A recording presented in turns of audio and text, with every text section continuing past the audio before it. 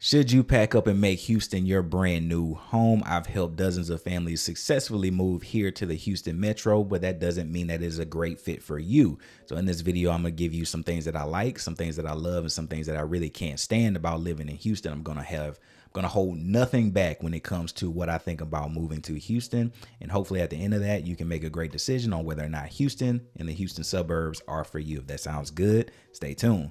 And diving right into it, the number one con that I have to say about living in Houston is the driving. Driving here is miserable. Now, this comes as someone that is a little bit biased. I'm in the real estate space. I'm traveling to and from every end of the greater Houston Metro on an almost daily basis. And so I just see probably the worst of people in traffic, people getting out of work traffic, you name it. Driving here is awful. And because there are literally parts of Houston that can be an hour away from Houston, on a decent day, you are at least a 45-minute drive from wherever you need to go.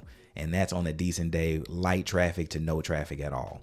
And so a byproduct of always being in traffic, you'll start to see, and as a matter of fact, when you get off of this video, Google road rage Houston. You'll see tons of stories of road rage cases here in Houston.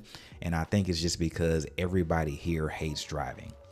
And because of that, it's just one of those things that you just deal with. You never really get used to it. I've been here going on almost 10 years now at this point, and driving here to me is just this stressful thing.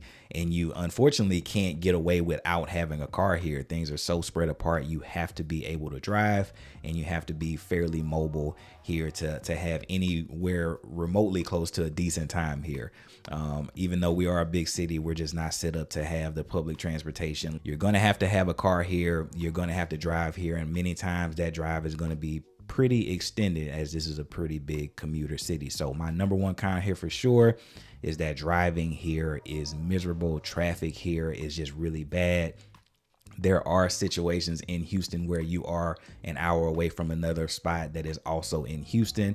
And so driving, you just never get used to that here. The second thing that you got to know about moving to the greater Houston Metro, and this is not so fun fact, and that is that Houston is basically top 5 or top 10 in pretty much any major crime that you could have. So that's people trafficking, that's drug trafficking, that's you name it. We're pretty much up there when it comes to crime, specifically in the greater Houston Metro. Now, things get a little bit better as you move out to the suburbs, but for the most part, this is one of those things that I tell anybody that's moving here. Yes, there is a Southern hospitality. Yes, there is a certain level of charm when compared to some of the other big cities that I visited, but you have to have your wits in, and you kind of have to be on the swivel, as I like to say. And so there are places that I don't want to be at certain times. There's locations that I just will not be at certain times. There's certain places that I don't want my wife and my daughter without me. That is just comes with being in a big city.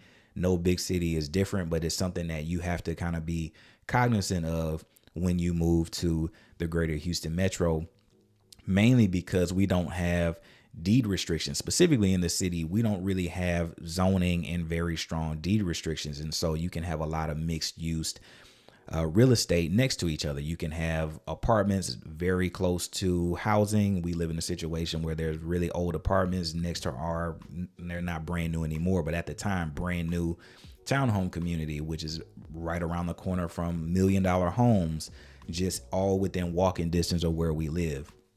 And so because of that, you have a lot of socioeconomic clashes that just kind of happen, and that manifests itself in different ways. In some of the more affluent areas, it is thefts and break-ins and people stealing your converters off your trucks, or people breaking in and stealing your bike, or stealing plants, or just silly things that happen around the city. In more affluent areas, in some of the dodgier areas on the fringe, you might get a little bit more violence. You might get a little bit more assault. You might get shootings and things of that nature. So it's something that is not fun to talk about, but as you're in the city of Houston, Houston is like top 10 for pretty much every crime. And it's something that you just kind of have to have your thoughts and your wits in about you at all times, and just kind of be scanning and ready for whatever.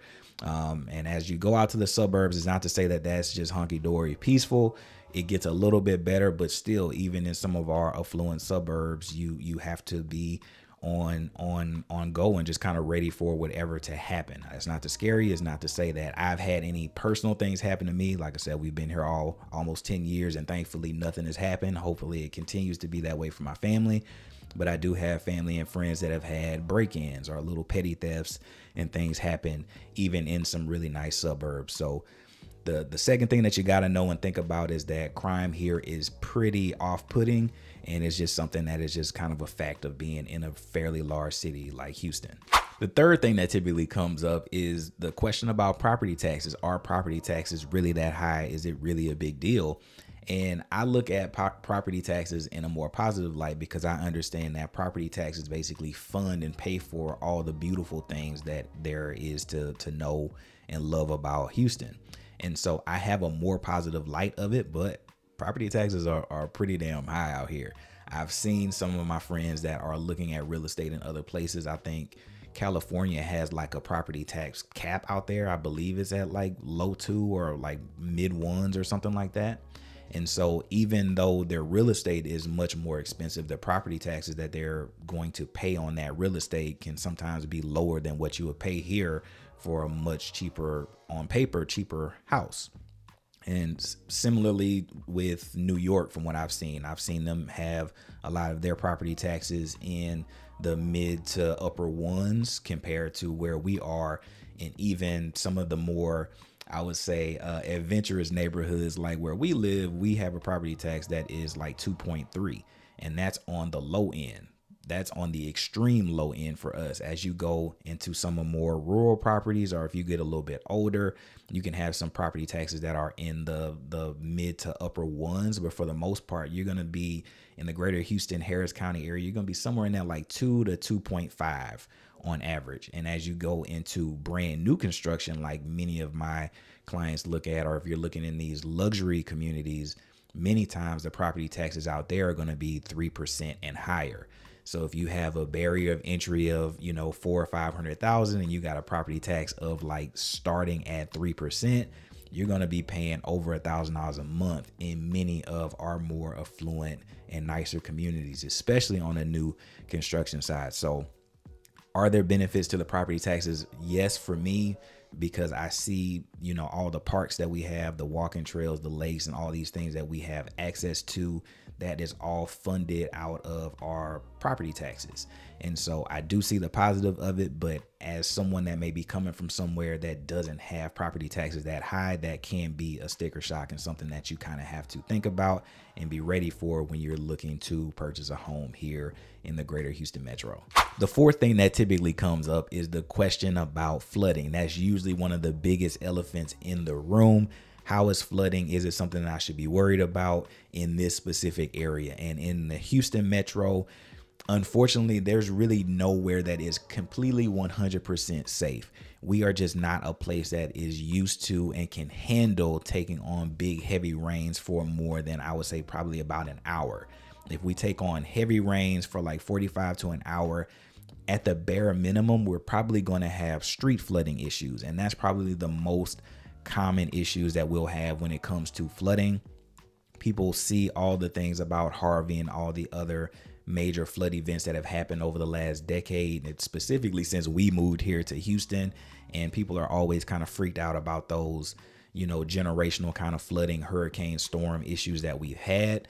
The most common thing here is that you're going to get heavy rains more times than not, and what that does to your specific area. More times than not, it has nothing to do with your house. It's not going to, run you out of your house. You're not going to have to do all these FEMA claims, any of these things that people can scare you about when it comes to moving here. More times than not, the biggest issue is going to be having to arrange your route to get to where you are. Specifically, if you're a person like me and my wife, where we have very low profile cars. It's been raining here for the last 2 or 3 days, kind of off and on, but fairly consistently. And I already know, just based on my experience of living here, there's certain places in the Montrose area, there's certain places kind of around Rice, there's certain places around the medical center that I would avoid right now, just because I know we have a lot of dips and we have a lot of places that hold water pretty consistently year round. Also, keeping in mind that it rains basically on average like every 3 days here. I think it rains like 160 days, give or take, here a year. And so keeping that in mind, somewhere at some point in time, it's probably raining around Houston.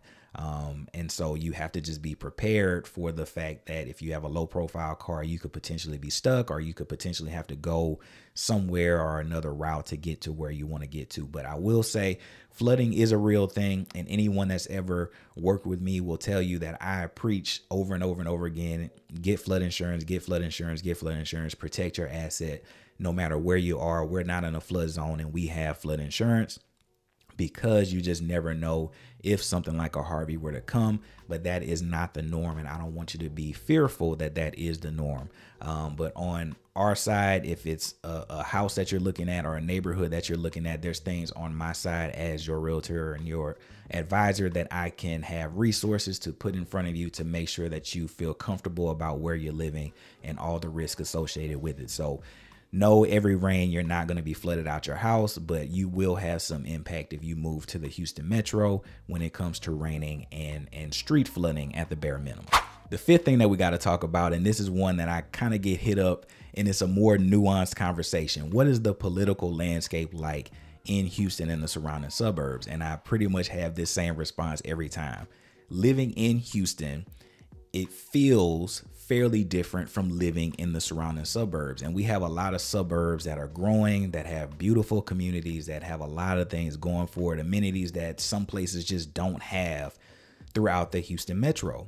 But the trade-off is that the further and further away you get from Houston, the more conservative it gets here. And Texas is a very conservative state.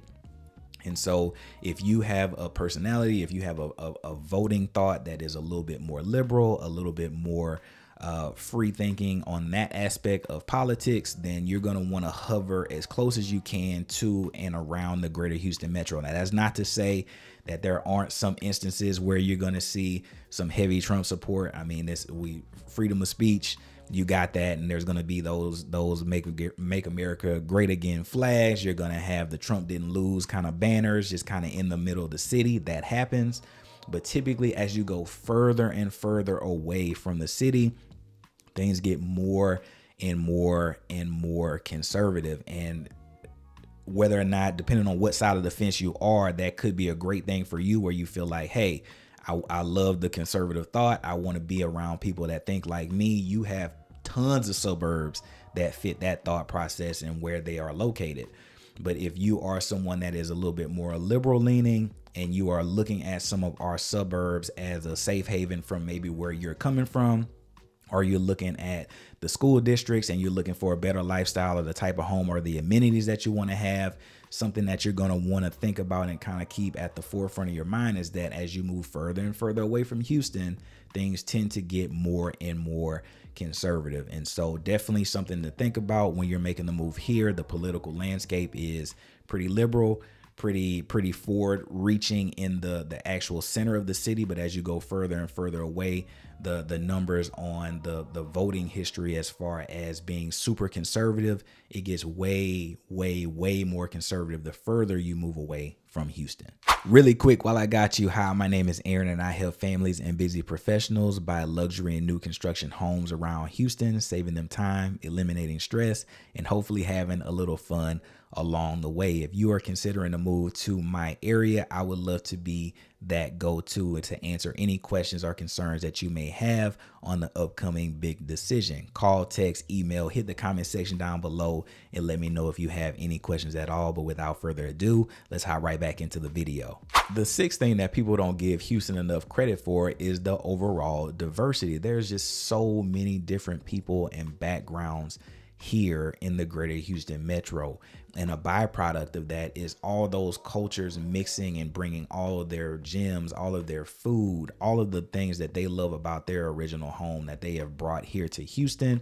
Houston is a melting pot for so many things. And I love, me being a foodie like I am, the food aspect of it is great. If you need some of that more original Louisiana style seafood like I love, we got places for that. If you need some Texas barbecue, you got that. If you need some Jamaican food, you got that. You need some authentic feeling Chinese food, you got that. There's just so many places, so many things, so many backgrounds and cultures that have come here to make Houston home, that you can pretty much get whatever flavor that you need from a culture, or if you just want to feel like home, any group that you have an affinity to, you pretty much are going to have that diversity here in the greater Houston metro. And it really shines in the festivals that we get here, and it really shines in the food and the overall things that just come here on a pretty consistent basis year round. And so diversity is definitely one of those things that I really love about being in the greater Houston metro. Is I've never lived in a place like that. Prior to that, when I was in Baton Rouge, that I really didn't really see that many different types of people. When I moved to San Antonio, it was a little bit more Hispanic leaning. And so when I moved to Houston, and just to see all these different backgrounds of people from different countries, different parts of the world, different continents, that was new to me as someone that has kind of lived in the South their whole life. And so definitely one of the things that people don't talk about enough is how diverse Houston and the greater surrounding suburbs are. Another thing that I love about Houston is that there is always something to do. And it doesn't mean that you got to break the bank to do it. I read somewhere that we got like 400 free parks to go to out here. We got walking trails. We got the Bayou, which me and my wife love. If you're a sports enthusiast, we have all the major sports here from a professional, college, and competitive high school level. There's always festivals coming here. There's always going to be things like the rodeo that come here. That's this huge draw that people from all over the world come here to witness the rodeo and all the concerts and things that go along with that. If you want to, like I said, go to and be a concert enthusiast, you got people like Drake and Beyonce and all these big acts that are going to come here on a fairly consistent basis. So there's just literally always something to do. I believe this year we're going to get the national championship for NCAA football as well. We usually always have a pretty big branch for March Madness. It's just literally every month that you could think of, there is something that you can do here in Houston. And it doesn't mean that you got to break the bank, because as someone that is as fairly frugal as I am, I love hitting up a park. I love going down to the Bayou, just paying for parking and then walking that thing or working out down there. That's kind of more my style. That's more my speed. But as far as whatever you're trying to do, if you want to do it, you can do it here in Houston. And I think Houston gets a bad rep for a lot of people because it doesn't have like this thing that is like a major draw to it. We don't have the theme parks like we used to have. We used to have Astro World back in the day. We don't have that anymore. We have a couple water parks, but it's not super touristy like many other big places. And so I think it kind of gets a bad rap of not having something to do, but you literally can look on a calendar of events and find that there is something to do in Houston damn near every day of the week. Another big reason why a lot of people hit me up to think about making that move to Houston is that either professionally or as a family, they are now making a lot of money and they are getting taxed a lot on the state income tax. Houston, Texas does not have a state income tax. And so we might make it up in other ways when it comes to the property taxes. But as far as your overall salary, you're going to have a little bit of a benefit to move to a place like Houston, Texas versus some of these places in California, for example, where many of my clients are moving from. And so definitely something to look out for. Just doing that analysis to say, if I made that same 100,000 in California and I made that same 100,000 in Houston, how would I come out ahead? More times than not, the analysis shows that you're going to come out ahead by making that move just from your original state to move here to Houston. Another question that I get asked often is, what are the schools like in Houston? And the surrounding suburbs are so big that that's too much of a generic question. We got to dive in deep and see, what specific neighborhood you're looking for. What needs do you have? Does your child have special needs that have, special attention that they need? There are different systems that do different things better than others. By and large, as you go further away from Houston, the school systems typically get better. So your Katy ISD, your Cy-Fair ISD, your Conroe ISDs, Pearland ISDs, a lot of these places as you get to our suburbs that are more well-known and beloved, those typically have fairly highly rated school districts. And that's not to say that all Houston is all bad, but on average, if I had to say the greater Houston ISD, most of those ratings are going to be somewhere in that like B to C range or lower. And as you go out to the suburbs, you're going to be in that like B to B plus range and higher on average. Now, again, There are some communities that are so big that there are 4, 5, 6 high schools, elementary and middle schools within that community.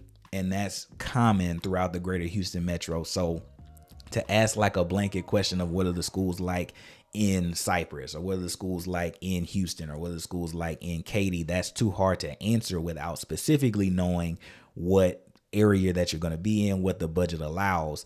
But on average, as you move further and further away from Houston, the suburb schools tend to be and rank a little bit higher on paper. And that's at least according to Great Schools and niche.com.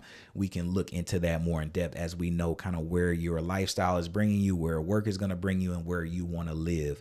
We can get more in depth on that. But on average, Houston is a decent school district, but as you go further away to the suburbs, you're going to typically see those more higher ranked B+ and better school districts around the metro. The last thing that you got to know is Houston real estate market is booming. Fun fact, we have 14 of the top 50 master plan communities in and around Houston. And so a lot of the overall like national things that you may read as far as markets tanking and values going down and numbers crashing, we don't really feel that here in Houston because we have 14 of the top 50 selling master plan communities in the nation hovering around Houston. And we got some heavy hitters. We got your Bridgelands, we got the Sunterras, which I believe is the fastest selling right now out in the Katy area.